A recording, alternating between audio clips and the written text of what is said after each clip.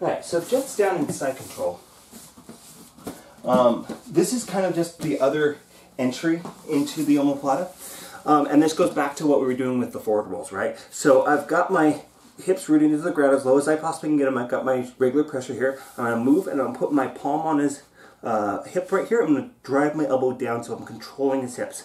I'm going to put my hand on his shoulder to control his shoulder, and I'm going to slide my knee up and tuck my heel underneath his butt, come into this knee ride position. And there are several ways I can start to separate his arm here, but my most common way is I'm just going to bring my knees together and slide this off and then come back to a regular side control position. From here, my leg is stapling his arm down to the ground, so it's not, it's not impossible for him to get his arm out, but it's going to be rather difficult. So I'm going to go ahead and windshield wiper here. So I'm bringing this leg over, and I'm going to put it on top of his bicep. Now I'm going to bring this leg and I'm going to extend it back so that I have access to his wrist, and then I just slide my leg through, so I've got this nice control here. I like to grab at the elbow when I go into this transition. The wrist is just a little bit too loose. I like to be a lot tighter with him. So I'm going to come up on top, and from here I've got two ways that I can go. The way that I tend to like is I want to get my hips close under his arm.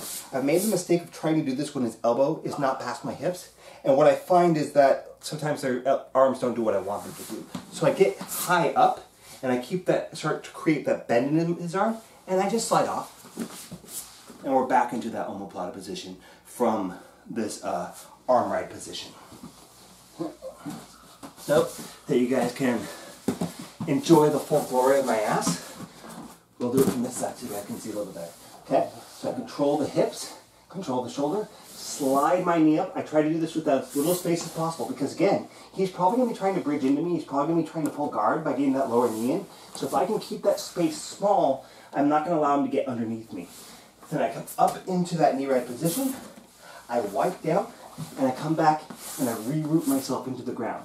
Now it's going to be hard for me to start to pull the guard, but I'm still going to probably block while I'm going through this. I could be trying to pinch with my elbow just to keep him too close to me for him to be able to pull that knee in.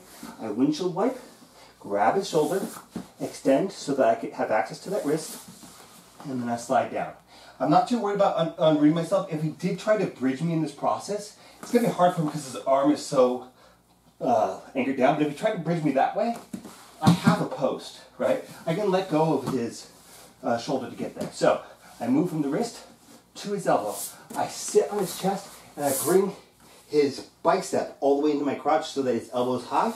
And then I just swing off and get into that omoplata position. And of course, any follow-ups that I want to do from here, I can totally do from here. All right.